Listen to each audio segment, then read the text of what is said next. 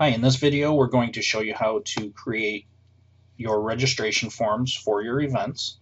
Here we are at the control panel, and you'll click on registration forms. And one thing you need to know about registration forms, each event can have its own event registration form. You can have one registration form and then all of your events can use that same form. If you want to collect different data for different events, then you'll have to create different event registration forms and then assign those to your events when you create your events. So here we are in the registration form manager, and we'll click New. This is very, very simple to start with, and one thing you might want to notice is the thank you message is actually tied to your event registration form. So we're not only going to create our form, we're also going to create our thank you message for when people register to your events. So the first thing that we want to create is our registration form. We're going to give it a title, and we're just going to call this Event Registrants. Nobody will see this name other than you. Okay, now for the thank you message, we're going to simply say thank you for registering to, and then we're going to show the event title. This is where you'll customize. If you're using the same event form for different events, then what you want to do is start using these tags down here, and you'll see the description.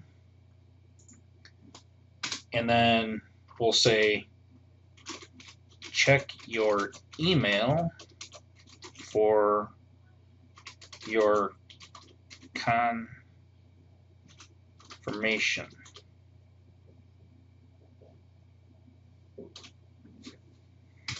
And then once you've done this basic information, you'll see there's no form fields. What we're going to do is we're going to click Save. Now what this is going to do is it saved and created the event registration form. And you'll see that there were 3 default forms already created as soon as we clicked on Save.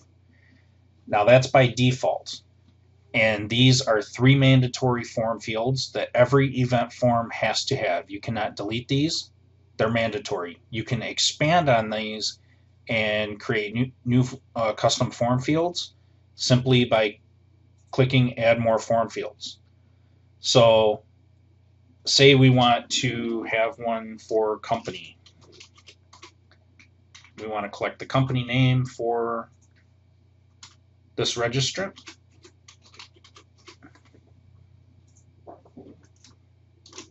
Please tell us your company name.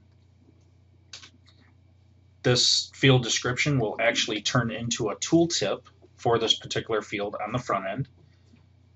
Just like this little icon here shows a tooltip, the front end will show this little icon next to this form field.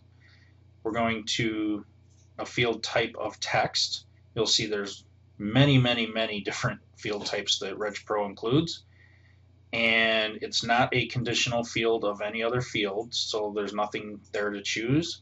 And the validation rule, we're going to make this a mandatory form field. We don't want to have a default value or any attributes to this, and we do want to publish it. So we'll just hit Save and Close, and you'll see the new field is published and listed in our form here. So that's all there is to creating a new form. You can continue adding new form fields all you like, and you can have your form be as long as you want.